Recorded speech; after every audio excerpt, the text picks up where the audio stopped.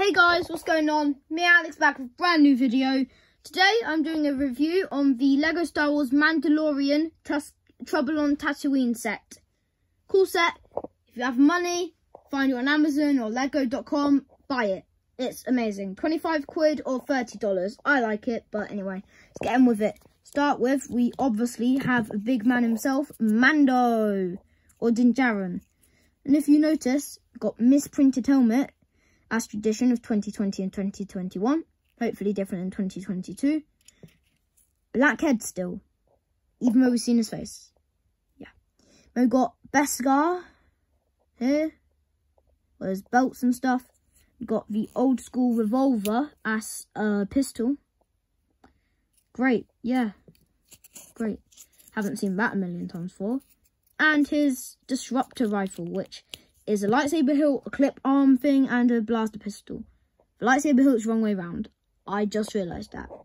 I will fix that afterwards. But yeah, that's cool. Then, if we actually look on his arm, you can see the Mudhorn emblem from when he killed the Mudhorn with the help of Grogu, obviously. Then we have the Beskar back, even though it's covered by his cape. Good job, good job. Ways to use your brain, Lego. Got his flamethrower on this side, I'm pretty sure. His flamethrower is there. And he's got his whistling birds on that side. If we move on to the Tusken Raider, he has a bodged gaffy stick. Yay, it looks rubbish. I hate the gaffy stick. It looks so bad. And yeah, got his robe, got his belts and stuff. Custom molded head. Looks amazing, by the way. And got his back print. Belt, the other side of belt and robe and stuff. Then, last but not least, Grogu. We need to do a custom mold for his body. It's got print, I guess, but custom mold for his body would be amazing. Plus, for some reason, my Grogu's head is loose. I don't know why, it just is. But yeah, first build is the speeder bike, Mando speeder bike. So, you can put Mando in. It's ridiculously hard. I'm not even going to try on camera, but it takes like 3 hands to do it. So hard. Well, it will take 2, but it's hard. And then if you get his blaster, you can stick it in there. You can put his other blaster in the other clip. You can't clip his hands into there. It's just, yeah. Got that, which is a bit front. Then got the pedal there, that's kind of like a pedal. Then here is his backpack. And actually, in the instructions, these two are just put on there, right? And to start with, in the instructions, is the last thing, and it's just stuck on. And it's super weak. It's a weak connection. But then, I put these on, and I was like, oh, that makes sense. And for this pouch, you can actually stick Grogu in. So, like that. Or like that, actually. But yeah, stick Grogu in. Stays in nice and firmly. Tip it upside down, like so. Stays in. It's cool. Anyway, let's move on to, personally, my favourite is the Ballista. It's slightly bigger than it looks. I like it. Got this tiny little revolver piece, and this can twist, pretend you're tightening the strings, which are on this and here, which, well, we don't actually tighten, they're just there to look cool. And you spring load shooter, press that down, and it'll shoot. That just shot, and I'm probably never going to find it.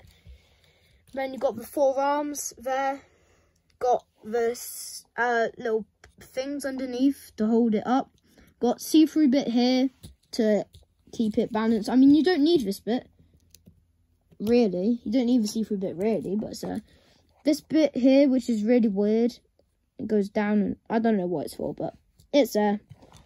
Yeah, got it. It looks cool. I like it. Not much to it. I like it. You can stick your Tusken Raider on here.